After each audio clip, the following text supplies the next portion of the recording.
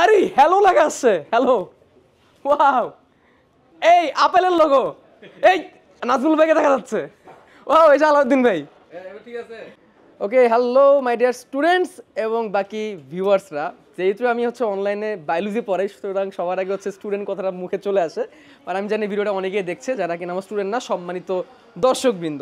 তো আমি এখন আছি আজকে ডিজিটাল শপে, ডিজিটাল শপকে একদম জোর করে, মানে তাদের রাতের ঘুম 2-3 দিন ধরে একদম হারাম করে এই ভিশন প্রো ইউএসএ থেকে, তারপরে মেবি দুবাইয়ের মাধ্যমে বাংলাদেশে আসছে, এবং এটাকে আমি নিয়েছি স্পেশালি কন্টেন্ট তৈরি করার জন্য। যেহেতু অনলাইনে বায়োলজি পড়াই, বায়োলজি কন্টেন্টগুলোকে আরও দারুণভাবে কোনো কিছু এক্সপ্লোর করানোর জন্য এই ভিশন প্রোটা কেনা।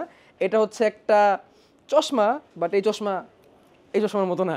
সো আমরা একটু আনবক্সিং করে ফেলি, রাইট? তো খুব ভারী একটা হেভি একটা বক্স, তো আমি এখন আনবক্সিং করতেছি। দারুণ জিনিস। এদিকে কি কোনো আছে? হ্যাঁ, এদিকেও একটা আছে। সারা জীবন আইফোনে আনবক্সিং করছি, আইপ্যাডের করছি, ম্যাকবুকের করছি, but I think this is the device যেটা কিনা ফিউচার, এবং এটা এমন একটা ডিভাইস যেটা কিনা 2024 সালকে 2050 সালে নিয়ে যাবে। এটার পারফরমেন্স এতই দারুণ।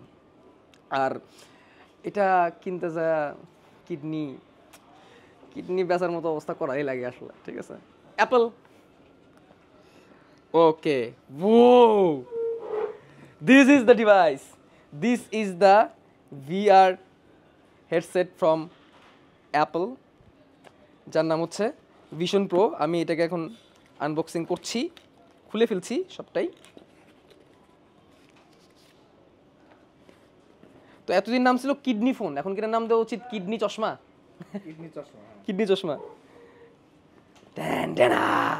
This is the future of technology and future of computing. Apple এটার নাম দিয়েছে স্পেশাল কম্পিউটিং, এবং আমি আপাতত সেটা চোখের মধ্যে পড়বো, বাট এখন এটা অন হয় নাই। তো আমার খুব টেনশন ছিল এটা আমার মাথার মধ্যে সেট হবে কি না। তো সেট করার জন্য হয়তো বা এখানে ক্রাউনটাকে ঘোরাতে হবে। ওয়াও, আমি যেটা নিয়ে ভয় পাচ্ছিলাম সেটা হয় নাই। রাব্বি, সেট হয়েছে। আমার দেখতে কেমন লাগতেছে?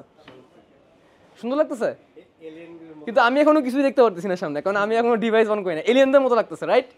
সো ব্যাপারটা কি এরকম হইতে পারে যে 2100 সাল থেকে কোনোটা এলিয়েন টাইম টেবিল করে পাস্ট আসে, যদিও টাইম টেবিল পাস্টকে অ্যালাউ করে না, বাট কিছু চলে আসে, তখন এরকম মানুষ দেখলে তখন বাংলাদেশের মানুষ কী মনে করবে, পৃথিবীর মানুষ এখন বর্তমানে কী মনে করবে? এলিয়েন আসছে, রাইট? যদিও পাস্টে টাইম টেবিল করা যায় কি না এটা ফিজিক্সের বিষয়। সো আমি এটাকে একটু সাইডে রাখি, দেখি এর সাথে আর কী কী দিয়েছে। তো এটা হচ্ছে এটাকে ঢাকার জন্য ব্যবস্থা, এটাকে আমি সাইডে রাখলাম, এটাকে আমি সরিয়ে দিলাম। এইখানে অ্যাপল দিয়েছে ক্লিনিংয়ের জন্য একটা কাপড়, মাইক্রোফাইবার।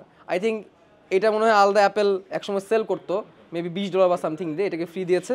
এটা দিয়ে গ্লাস পরিষ্কার করা যাবে, সো এটাকে আমি রেখে দিলাম সাইডে। এখানে আছে হচ্ছে, এটা মেবি একটা সাপোর্ট, অর্থাৎ আমার যাতে চোখে ব্যথা না লাগে এটার জন্য একটা এক্সট্রা সাপোর্ট হিসাবে এই একটা ছোট্ট রাবার, ঠিক রাবার না, কাপড়ের একটা জিনিস দিয়েছে, খুবই সফট। আসলে মনেই হচ্ছে জিনিসটা অনেক premium, like premium subject biology. And এটাকে যদি সাইডে রাখি, এইখানে অ্যাপল দিয়েছে একটা বই, যে বইয়ের মধ্যে পুরো ম্যানুয়াল দেওয়া আছে যে আমি কিভাবে ভিশন প্রোটাকে ইউজ করব। ওকে, তো এটাকে আমরা পরে পড়বো, সমস্যা নেই। এইখানে কি আছে? ওকে, এইখানে হচ্ছে একটা ডুয়াল ব্যান্ড লুপ আছে, অর্থাৎ কারো যে মাথার মধ্যে সেট না হয়, লাইক আমার মতো যার মাথা একটু সাইজ ছোট, তার জন্য এটা কাজে লাগবে। তো এটা আমি আপাতত ইনস্টল করবো না। ওয়াও, চার্জার পাইছি, চার্জার! ওয়াও, 4.5 লাখ টাকাতে ডিভাইস কিনলে চার্জার পাওয়া যায়। ফোনে কি চার্জার পাওয়া যায়? পাওয়া যায় না। আচ্ছা, হেটার্সটা বলবে তোলা দাম বলে দিল শুক্র ভাই। আচ্ছা, এখানে ক্যাবল আছে, এবং ক্যাবলগুলো হচ্ছে ভাইয়া দেখছেন আইম্যাকের ক্ষেত্রে বা ম্যাক স্টুডিওর ক্ষেত্রে যেরকম ক্যাবল দেয়, এরকম সুন্দর কাপড়ের কোটিং যুক্ত একটা কভার দিয়েছে, দারুণ জিনিস। এবং এই যে যেটা নিয়ে পকেটে নিয়ে ঘুরতে হবে পাওয়ার সাপ্লাইয়ের জন্য, এবং ওজন মাশাল্লাহ অনেক বেশি, এটার ওজন অনেক বেশি, এবং এর পাওয়ার সাপ্লাই কতটুকু এটা আসলে এখন দেখার বিষয়। বাট ওজন দেখে মনে হইতেছে এটা আমার আইফোনের ওজনের থেকে ডাবল। আইফোনের ওজন থেকে ডাবল, কিন্তু 3166 মেগা mAh এর ব্যাটারি। যাই হোক, এটা দিয়ে মনে হয় আইফোনও চার্জ দেওয়া যাবে যদি টাইপ সি হয় আর কি। তো এটাকে আমি খুলে ফেলি। না, আইফোন চার্জ দেওয়া যাবে না। কেন চার্জ দেওয়া যাবে না? কারণ এটার ব্যান্ডটা ওইরকম না, মানে এটার কানেক্টর ওইরকম না। ফাইন, আমার না এই তার খোলা খুব মজা লাগে। তো আমি কি সেট করে ফেলবো? যদি একটু লুজ হয়, লুজ হলেও টেনশন নেই। যাদের মাথা আমার মতো সাইজ একটু কম, মানে ছোটো আর কি, তাদের জন্য এখানে একটা ডুয়েল লুপ আছে। এই লুপটা লাগিয়ে দিলে সে মানে তার আর এটা লুজ হবে না। সো আমি হচ্ছে এটাকে কানেক্ট করে ফেলি।